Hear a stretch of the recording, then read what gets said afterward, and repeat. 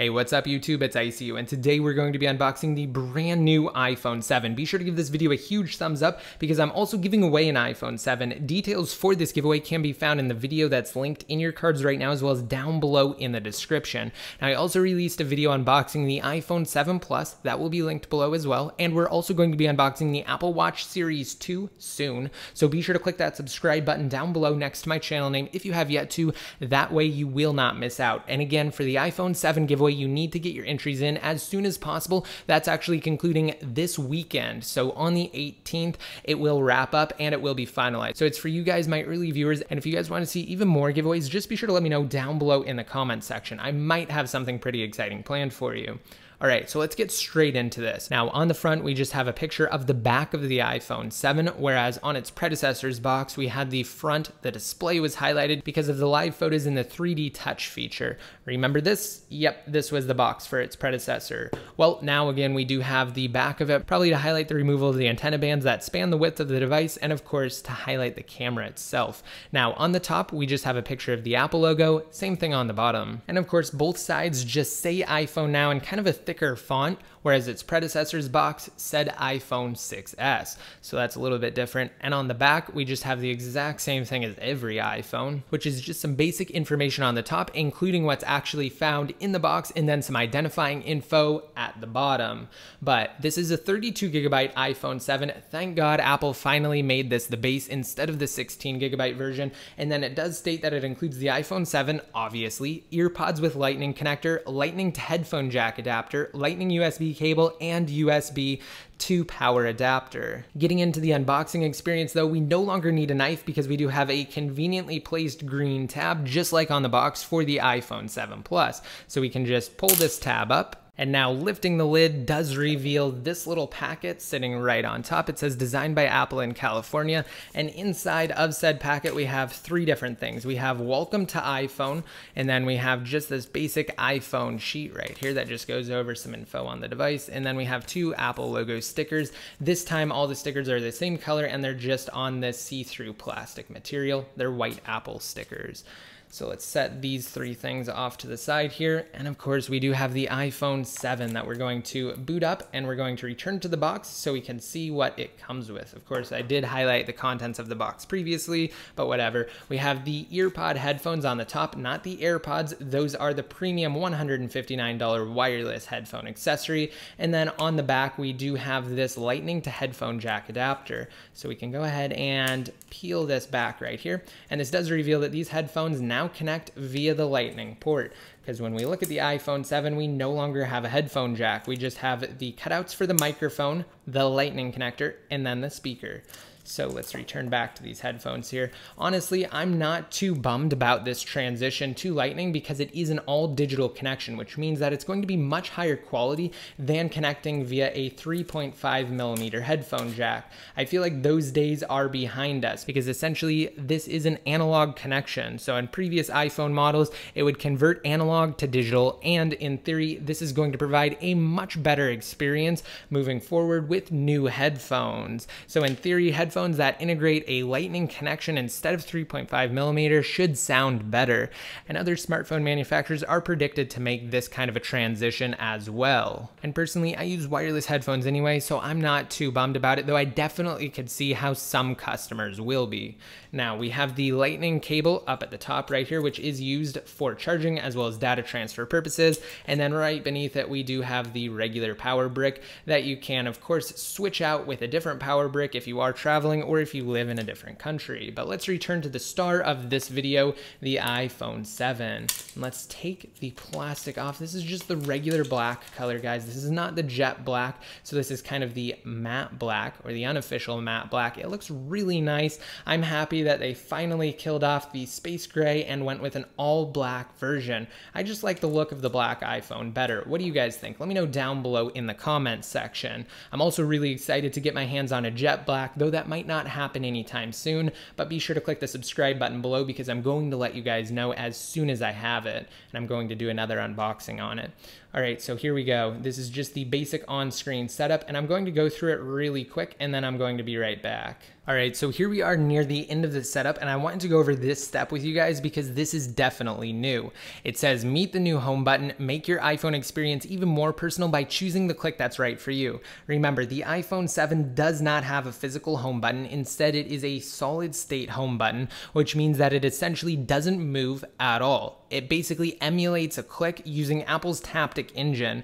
It's the exact same trick that they use to make the trackpad on the new MacBooks feel like they're clicking.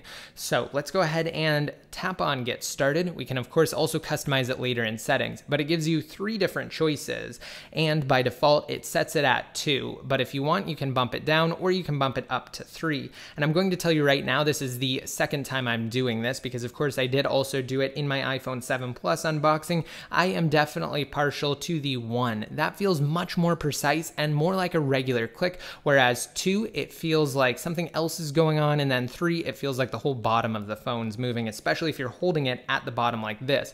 But if you are holding it more like this and you're using your other hand, or you're using the same hand to kind of click it, then that kind of dilutes it. But either way, I like the 1 better. So I set it at 1, and I'm going to probably keep it at 1, especially for my daily usage. This feels good for me. This feels like a more authentic, precise click at the home button instead of the whole bottom moving. And then of course now we just get the option to pick our zoom. So we're just going to select standard and then tap on next, followed by get started.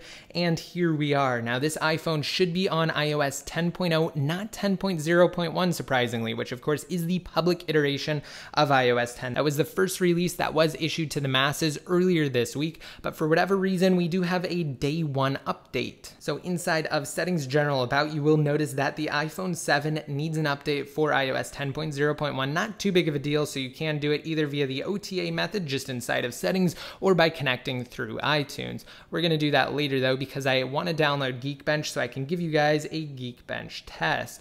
Quickly though, let's launch up the camera, and you will notice that if you guys watch my iPhone 7 Plus unboxing, we do not have that little 2x button down below at the bottom right above where it says photo. That's because we just have a single camera lens here on the iPhone 7. We do not have a dual camera setup, so that means we do not have a hardware-based zoom. In fact, we can't even really tell how far we're zooming in if we bring up the zoom in little slider right here, or we actually physically slide in like so, which is how I got the slider to appear in the first place.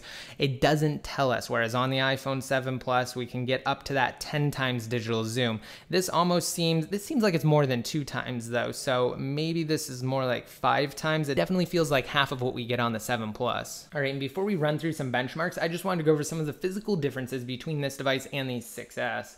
Now, if we look beyond the new color option, the differences start to become apparent, especially when we take a closer look. So we do have a bigger camera bump on the back, even though it is not that dual camera lens setup. And we also have 4 flash modules instead of just the 2 True Tone flash on the 6S. And we do not have that antenna line that spans across the back. In fact, on the black, as well as on the jet black, you can barely even see it. It's probably really hard to even pick up on camera, but we do have an antenna band right there, as well as the one that goes across the top as well as the bottom. And of course on the bottom we also do have the side ones as well, but they're very, very hard to see in person as well as on camera, I'm sure. And then it just says iPhone at the bottom, and we do not have any way to tell that this is an iPhone 7 other than if you were familiar with the differences I just went over and the new color. But we do have the model number, so I guess if you happen to memorize the model number and look at someone's iPhone, you would know it was an iPhone 7. Again, but you'd probably notice the other differences first.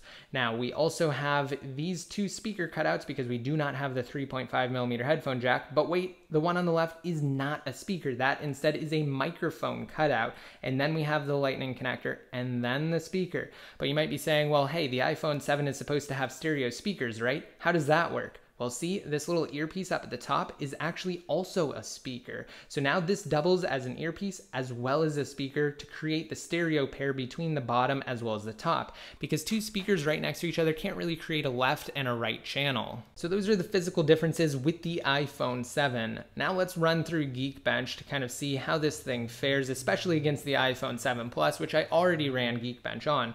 So we're going to go ahead and run through these tests, but first of all, you'll notice that the identity identifier is iPhone 9,3, at least for this one. For the iPhone 7 Plus I unboxed, it was iPhone 9,4, running again iOS 10.0 with a processor, an ARM or an A10 Fusion chip. It just hasn't been updated to pick that out yet. Running at 2.24 gigahertz. This is a quad-core processor and 2 gigs of RAM versus the 3 gigs on the 7 Plus. Now let's go ahead and tap on CPU followed by run benchmark, and this is going to take a second. So I'm just going to zoom in here and we're going to speed this up and I'll be right back. All right, finally, after what felt like forever, the iPhone 7 is done, and we do have a really awesome Geekbench score here, guys. We have a single core score of 3212 versus a multi-core score of 5541. This is absolutely insane, and this is just slightly lower than the scores on the iPhone 7 Plus. Now, the iPhone 7 Plus came in with a single core score of 3460 and a multi-core score of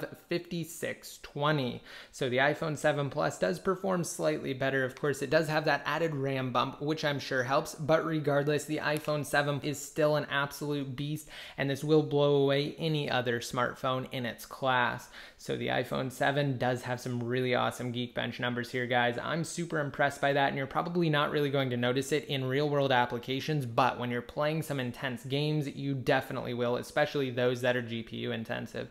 So I hope you guys really enjoyed this video. Be sure to give it a thumbs up again if you did. Check out my giveaway, which is linked down below in the description, and stay tuned for more coverage on new Apple products.